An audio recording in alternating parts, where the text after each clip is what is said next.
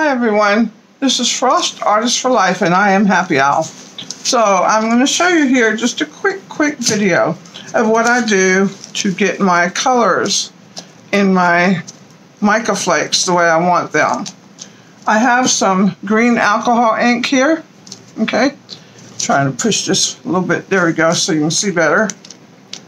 And I have some mica flakes here, and these are a nice size here, so I don't want this color though, they're silver right now.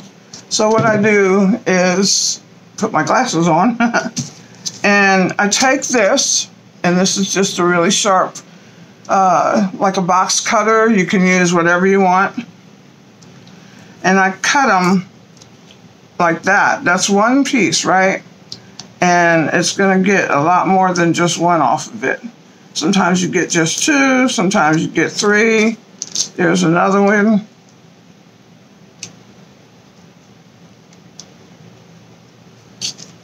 Small piece.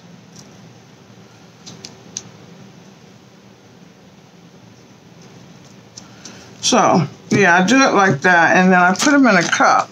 Now, this is fresh ones I just put in here on top of these because this wasn't the exact right color I wanted.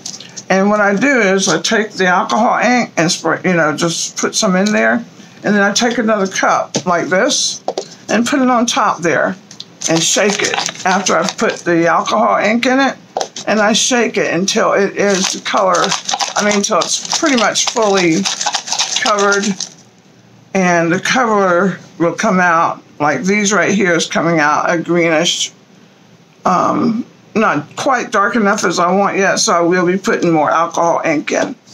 But yeah, that's it. It's really simple to do, and then I can put it in, on whatever project I'm using. Right now I'm doing the borderline of a picture, so I want them all to be, basically the same color. So, and I need to have green. So yeah. Anyway, so that's it, y'all. It's just that simple. Hope you enjoy. All right. Don't forget, put your thumbs up.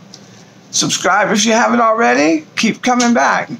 Thanks a lot, you guys. I appreciate you. Love and peace. I am out.